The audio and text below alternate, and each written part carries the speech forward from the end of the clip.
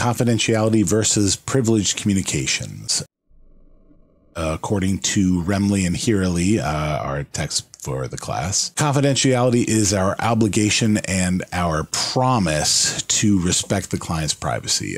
Basically, let them know and help them understand that what they say to me stays with me. Privileged communication, on the other hand, is more of a legalistic term. Basically, the standard rules of evidence say when it's relevant, the government's going to need it for a court case. And there are specific relationships that are exempted from these rules. And they're explicitly spelled out, pretty much, legally speaking. Communication between private citizens and like doctors, lawyers, and in the state of Ohio, also counselors and social workers, those communications are privileged, which means we are exempted from evidentiary rules. However, there are limitations. One of the limitations for confidentiality is if I know as a counselor that my client is going to hurt themselves or hurt someone else, then I have to disclose that information and make sure that everybody's safe. And the other part is actually spelled out in the Ohio Revised Code, section 2151.421, which was updated in 2022, which basically says that all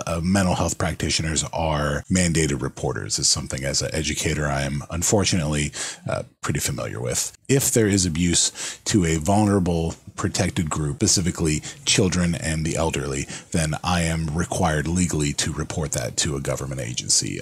In the case of children, it'd be Child Protective Services. As far as other laws in the state of Ohio, the rest of it falls under the Ohio Administrative Code, section 4757.5.2, section D, which was updated in 2021. Section D is just titled Responsibility to Clients/Consumers of Services as to Confidentiality. There's 5 sections here. Number 1 says when we can break confidence, says when we have the consent from the client, or if they're going to harm themselves or others, or if they're going to violate any other laws. And that is left pretty vague and open. So I'm assuming that's where the subpoenas and court orders could come into play. Number 2 is actually kind of interesting that they put it in writing that these discussions about confidentiality between the counselor and the client should happen as soon as possible. Also goes along with what Elderman found in a 2017 study, that privacy assurances are essential for patient disclosure, especially when working with adolescents. Section 3 is about group or family counseling. So if there's more than one person involved,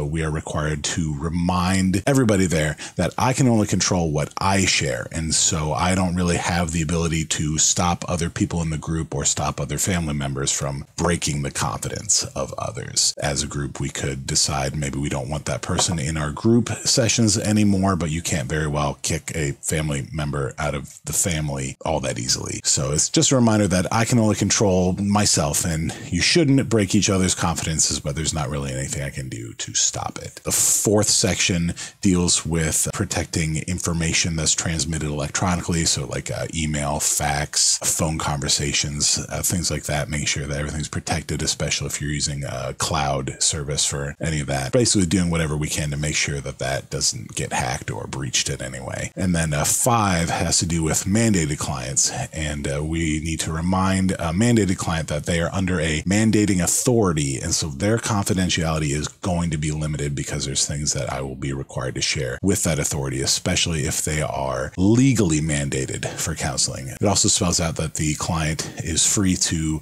refuse counseling then, but we have a duty then to explain to them what the consequences of that refusal could very well end up being. So that is what I have for confidentiality versus privileged communication. Thanks for watching.